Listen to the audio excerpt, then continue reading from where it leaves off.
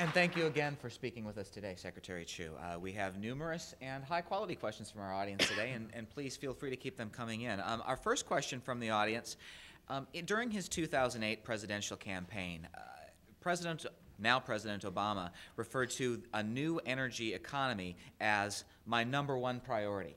In the past 2 years, Congress has passed health care reform. Financial reform has also passed. The stimulus bill passed. An energy bill didn't pass. Are you disappointed? Well, of course I'm disappointed, but I think the thing is that you know, we're here now. I don't think there's a lot of good that can be coming of saying I'm disappointed. Therefore, what?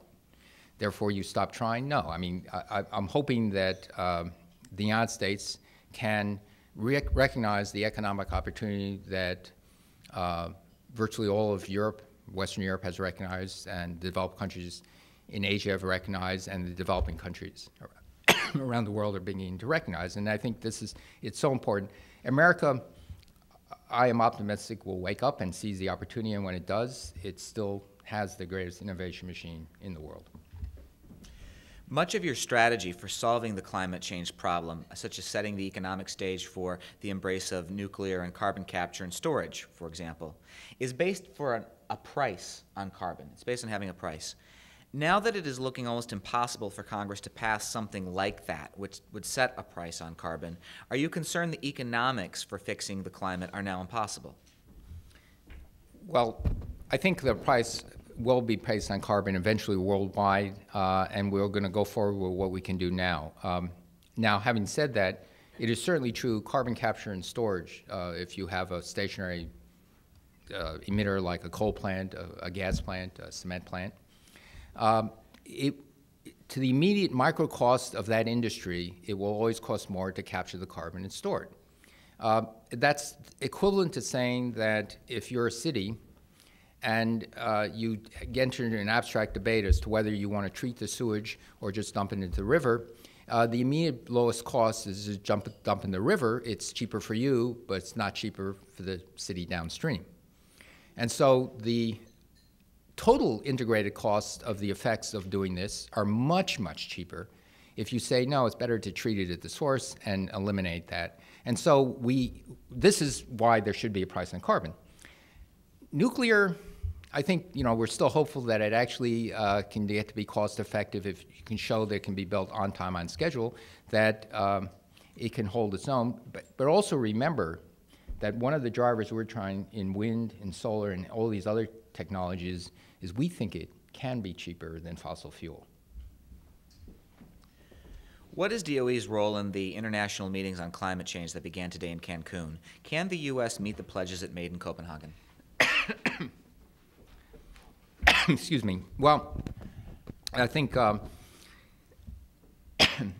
answer is yes. Of course we can. I think it requires, again, bipartisan will and support to do this. Now, as pointed out, was I the geek or the nerd? I forget. Or something like that. But in any case, my task and the Department of Energy's task is to develop and nurture the technologies to help industry go in the right direction and help them nurture those technologies. Because in the end, when push comes to shove, when the rubber hits the road, this is what's going to allow us to do what we have to do. I think the intro and the clips have you as a self-described geek. Are you sticking with that assessment? Sure, I'll stick with that. For many years, U.S. graduate programs in the hard sciences have drawn large numbers of foreign students, and U.S. innovation has benefited. Changes to U.S. immigration policy post 9/11 and rising economic opportunity in home countries are leading more such students to return home after earning their degrees. What can the U.S. do to offset this trend and its consequences for U.S. innovation? Well, one of the recommendations arising above the gathering storm, but also many, many reports, is that when a student comes to the United States, gets a PhD in science and engineering, and does well, staple a green card next to the diploma. Because in actual fact, what happens in graduate education in science and engineering in the United States is that grants pay for it. The United States is investing in these people. And if they do well, you do not want to encourage that investment to go back. And you're quite right. Things are changing. They come to the United States to get an education. Why? Because the research universities in the United States still are the best in the world, bar none, and that's recognized. But if they come here, get an education, get a PhD, do a postdoc, and then go back as a young person, then we in the United States have lost a great deal. It's also pointed out in Rising Above the Gathering Storm Revisited that the majority now of people getting PhDs in science and engineering are now foreign-born. Now the good news, there's always some good news in this.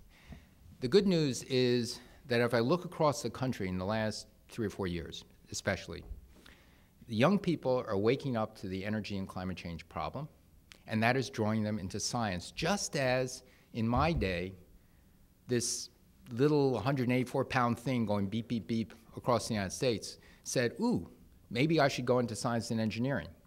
So the young kids now want to go back into this. This is a good sign. And so I think, it's important that the government, federal government, the state governments recognize this is a good sign, take advantage of it, because in the end, this will be a cornerstone for our economic prosperity. Just before this program began, we started seeing news reports that President Obama may shortly be announcing a pay freeze for federal employees. One of the issues at DOA has been attracting top-notch scientific talent. Are you aware of any discussion of a federal pay freeze, and how does such an action affect your efforts to recruit quality scientists? Well, I'm aware of an action, and we'll see how that unfolds, because this ultimately has to be also approved by Congress. So we'll see how it unfolds. But I think in terms of the ability to attract quality people into the DOE, surprisingly, a number of people have been willing to take cuts in pay, factor of 2, 4, 10, to live in a fishbowl, if you will, because they feel it's that important. And so Arun, for example, was elected a member of the National Academy of Sciences, engineering rather, when he was 42 or 43. He's still in his 40s. He had to resign from UC Berkeley in order to come work for the government. So he gave up a tenure position. So it's not as though he were, well, science is losing its gas and it's better years behind him, might as well work for the government. No, he was entering into his incredible years of high productivity, and we've got a bunch of others like that. So it's tough, and you have to be kind of a little bit crazy and a whole lot patriotic, but we can still get some people. Some Republicans in Congress have intimated that they may try to rescind some Recovery Act funds. What would that mean for the Energy Department and your efforts? Well, I hope they don't. I think that these are Recovery Act funds in the Department of Energy are an important down payment to what we have to do, and then the real question, as I posed in my talk, was certainly after Recovery Act, you can't spend at that rate, and we're looking very hard at how we can use our precious resources going into the future in order to go forward. And again, I think this fundamentally is a bipartisan / nonpartisan issue. It's all about economic prosperity. Also, among the new Republican majority in the House are several fairly vocal climate change skeptics. Given the increasingly vocal voices on the climate change debate and criticism of climate change science, do you anticipate that you will be going back to fighting the climate change debate itself rather than pushing for solutions to it? Well, I hope not. I think that, if anything, over the last half dozen years, the evidence has gotten more compelling. But the issue, because I think sometimes you get a little bit sideways on this debate if you say, have you proven with 100% certainty that this is happening and some bad things, what you say, what the climate scientists are saying, are happening? And I maintain you don't need 100% certainty. 80, 90%, and maybe of half the bad things that happen with 80 or 90% certainty is enough to say, okay, how do you want to plan your personal life? Let me use this as an analogy. You just bought a home, Electrician comes in and says, you know, the wiring's shot. It's frayed. You got to replace the wiring. It's going to cost. How much is it going to cost? $15,000. Well, you're strapped. You just bought the house. How can you replace the wiring for $15,000? So what do? You get another estimate.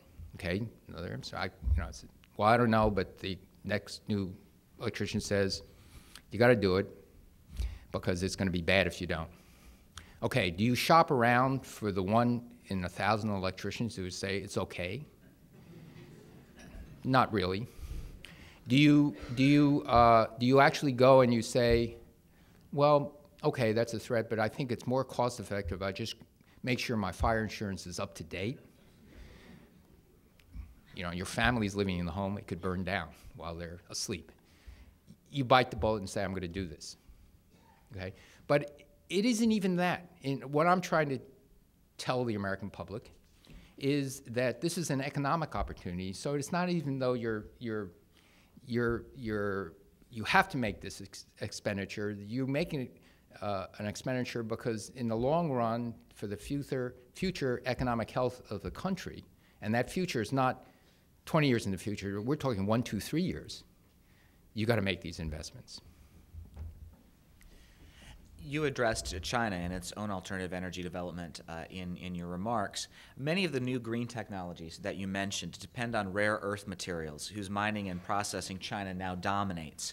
What research or development is the Energy Department pursuing to develop U.S. capacity to produce either those rare earth materials or alternatives to them? All of the above. I think that was a wake-up call that if you depend on a single supplier, with China producing roughly 95% or more of the rare earths around the world, and you have a single supplier, that you run a risk. And so there has been a mine in California that's been shut down, and we're in discussions with that mine to help them start up again.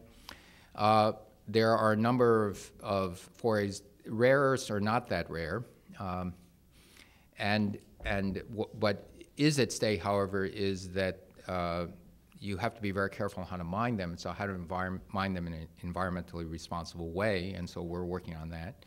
Many other countries have gotten concerned and are looking at other places for supply, but we're also going deeper than that. We're also looking at ways to use them more efficiently, but also technological ways to get the same benefit of the rare earths, and it depends on whether it's used in electronics for very high efficiency motors or in displays for flat screen TVs and a number of things, looking at alternative substitutes, because what has happened is in some of these rare earths, the price has gone up by tenfold. And that in itself is worrisome. And so we are doing a lot in terms of exactly what you say, looking for substitutes. Also on the topic of energy independence, you do a lot of work with the USDA, especially on ethanol projects, with a focus on next generation fuels, cellulosic ethanol forms of that production. This December 31st, there is a tariff and a subsidy for corn-based ethanol that are up for expiration. This question from the audience asks, do corn ethanol subsidies still need to occur, and do trade protections for corn-based ethanol need to continue in the current energy climate? Well, let me just say that what the Department of Energy, because this is a complicated economic issue as well, and what the Department of Energy, as you said, is focusing on is, corn-based ethanol is a good way of getting it going, realizing that Americans can drive their vehicles using agriculture-based fuels. But we are primarily focused, as you noted, on developing the new technologies that can supersede ethanol made from starches, sugars, like corn. But we're also focusing on ways that we can actually go beyond ethanol. Ethanol is not an ideal transportation fuel. Gasoline, jet fuel, kerosene, mostly kerosene is in jet fuel, and diesel fuel are much better things to use. They don't require changing the infrastructure, and so one of the things we are focusing very much on is how do you take biofuels but make direct substitutes for these fuels that can be stuck and blended in any ratio directly into the gas tank. And let me just add that because of this, we've actually started some, I think 4 years ago, before my time when I was director of LBNL, 3 bioenergy research centers on the same rubric as these energy hubs, get a whole bunch of really smart people, say, go, this is your task, come up with dramatically new technologies. And within 6 months after the start of one of these centers, they took E. coli, a simple bacteria that you find in the gut of your stomach, and put in whole new metabolic pathways so that when you feed E. coli sugars, they will actually produce direct substitutes for gasoline, diesel fuel, and jet fuel. When they reported this discovery in Nature magazine, I called up the director of this, who is a friend of mine, because I had some role in helping this thing get going. He said, okay, Jay, that's great. What do you need to make it commercially viable at pick a price? So any price, $80 a barrel. He said, well, it's got to be within 80% of what we think is the organism can produce, and we're not there yet. And sugar has to be this price. But by then, by the time it got published, a private company has already picked it up and is running, but they try to optimize it. And the scientists who did the basic research are saying, you know, this could actually work. We can find out in a year or two. So let's do a little benchtop prototype production thing to see what are the things we need to figure out. So again, the idea that you got really, really smart people trying to solve a problem, not just publish a paper, is the way we've got to go. And so we see lots of good evidence of that coming along. This is sort of a mashup of 2 questions, which is always dangerous to ask, but we'll give it a go here. Both questions from the audience. The administration has indicated a desire to pursue development of nuclear, but also a position against dumping spent fuel at Yucca Mountain. How off the table is the Yucca project? And assuming that it is, how does the administration plan to deal with the lingering issue of nuclear waste disposal as it's giving out billions of dollars of loan credit guarantees to nuclear projects? Well, first, there's 2 things. First, we believe that it's the right and proper thing to do to restart the American nuclear industry. We believe that this is not only good for going to decrease our carbon emissions, but we also think that this is good technologically. It's good for us economically. The United States used to be the leader in this, but it's, again, one of those things we've lost the lead in. The leadership is now in France, it's in Japan, it's in Korea. And now China is going in such a big way that it has plans to build 4 nuclear foundries for the castings in China. I think the problem of the nuclear waste is a problem that actually fundamentally I think can be solved. But it's both a scientific problem and a political problem.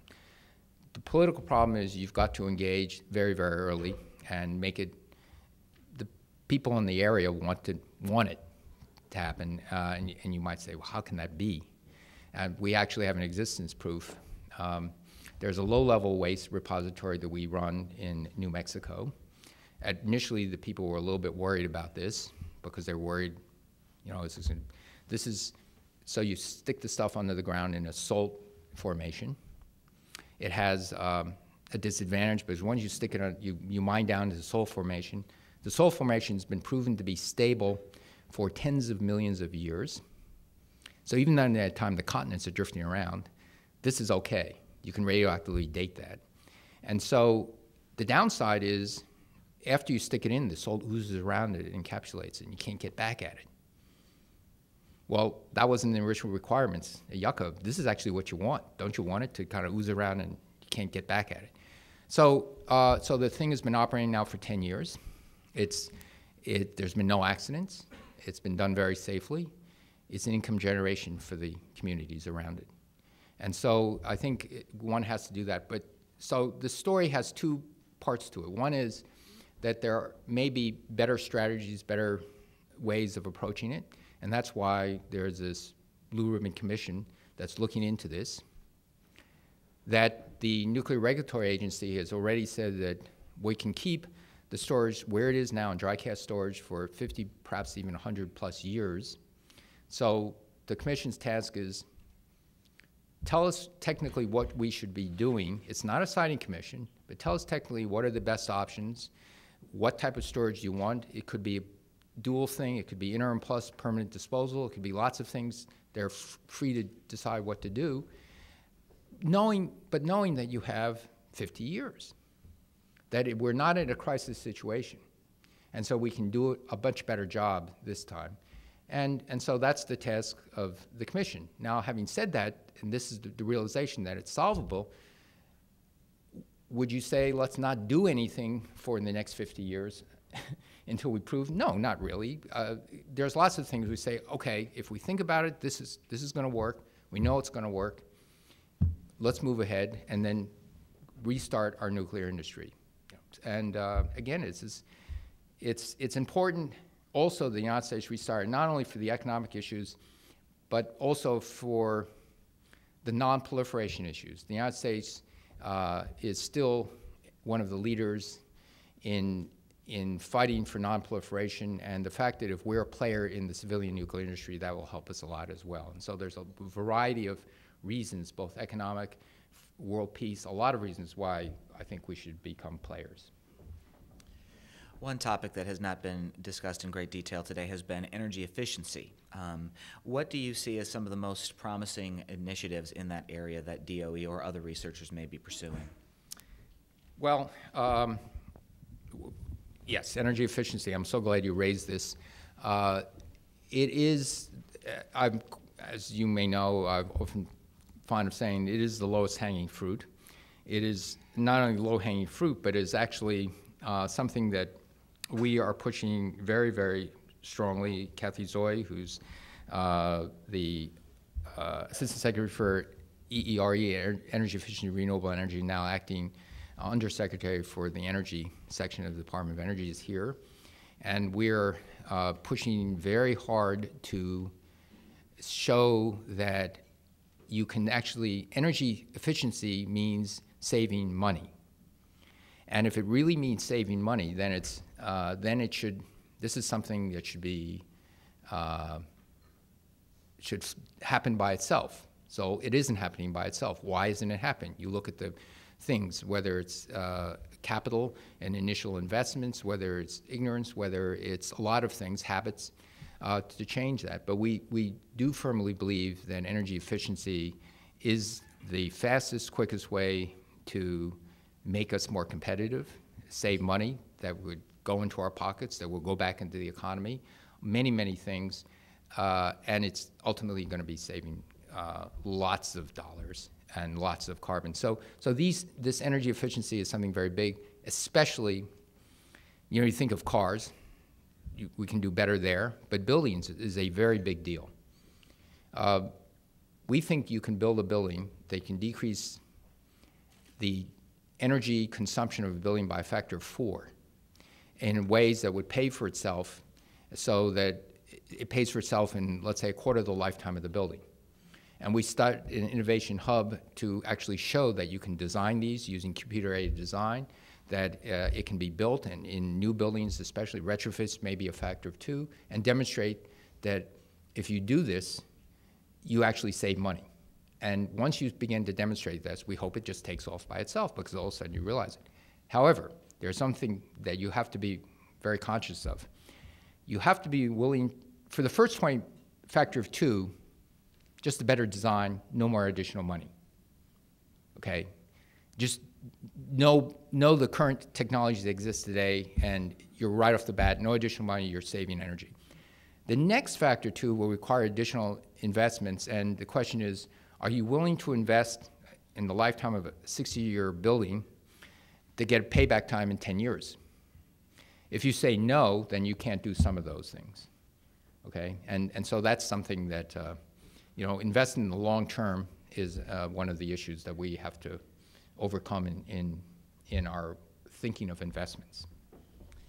We are almost out of time, but before asking the last question, we have a couple of important matters to take care of. First, to remind our members and guests of future speakers. On December 2nd, we have Mukhtar Kent, the chairman and CEO of the Coca-Cola Company. And our first luncheon of 2011 will be on January 12th, where Gail McGovern, head of the American Red Cross, will discuss 1 year after the Haiti earthquake, progress and challenges. Would also like to present our speaker in commemoration and appreciation of his time today with the National Press Club mug. Thank you. And I know we're running a little bit over time today, but for our audience's enjoyment and to get a better sense of Steven Chu, the man, we have one final question. So you have a PhD you have your PhD, you have your Nobel Prize in Physics, you're leading a cabinet department. A lot of people would come with the assumption that you're pretty smart. As many of us know, having lived and worked in Washington for some time, we know there's a lot of people in Washington who maybe aren't so smart. Present company accepted, please. How does the Secretary of Energy and a Nobel laureate deal with people who just don't get it in Washington? First, please tell my mother that I'm smarter than she thinks. No, I don't think you go into any job with an attitude like that. You know, I was a professor for many, many years, and my attitude always, and when I was working at Bell Labs, sometimes I would have an idea of management. I'd go and talk to them. I want to do this. They kind of look at me. No, and my reaction was constantly, okay. Not, oh, I'm smarter than they, therefore, you know, what's going on? They'd say, okay, I went back and I said, what didn't I explain right? And then would go back and say, okay, this is what I think. Now, once I went back 3 times and my then boss's boss kind of looked at me and he says, Steve, if you're going to argue about wanting to do that experiment, I got better things to do. He actually let me do it, but never mind. He wasn't thrilled, but I always come in with the attitude that if you don't succeed the first time, try again. Or they can try to convince you they're right. That's part of this discussion. You know, I could be wrong. Okay, and so you get this give and take. Now, the final part of this. You know, this guy turned out to be a very good friend of mine that I've known for 35 years now, 32 years, and he's now in the Department of Energy. He's the director of the Office of Science. So he forgave me. Well, thank you, Secretary Chu, and thank you to the staff of the National Press Club.